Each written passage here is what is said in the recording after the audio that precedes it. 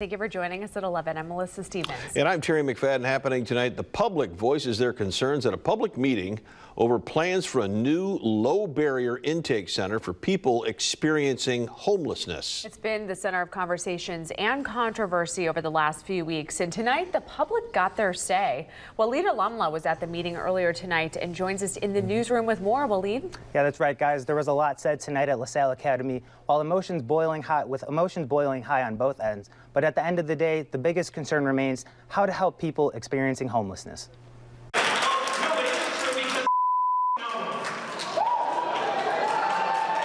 Our whole lives depend on this business. We've worked our butts off. My father has done everything that he can to support this community, and now it's just being slapped against our face. Emotions running high tonight at LaSalle Academy from both sides of South Bend's plan for a new low-barrier intake center here at a bus garage on Bendix Drive.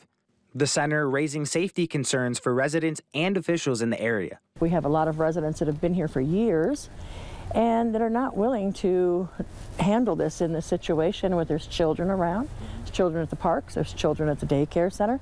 And while residents have their concerns, those in support of the center say these are issues that have to be worked through. We could propose 100 sites at 100 different locations, and you will always hear the same concerns. We can work on a plan, we can work as a team to provide a solution that's going to work best and that addresses the concerns of the community, but you are not going to find a location that magically fits everything that people want. While supporters of the center's location are ready to have these conversations, those against the plan say the conversation has been happening behind their back for years now.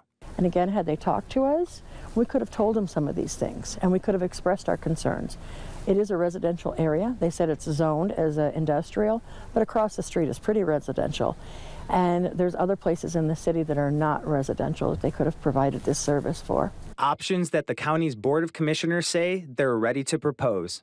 The mayor said he's been working on this since 2018, and we've only been doing it for 2 weeks, and we found 20 spots. The Board of Commissioners will hold a meeting tomorrow with their proposed sites, while the city plans on a meeting this Thursday with an update. Waleed Alamla in the newsroom for us tonight. Waleed, appreciate the update. Thanks.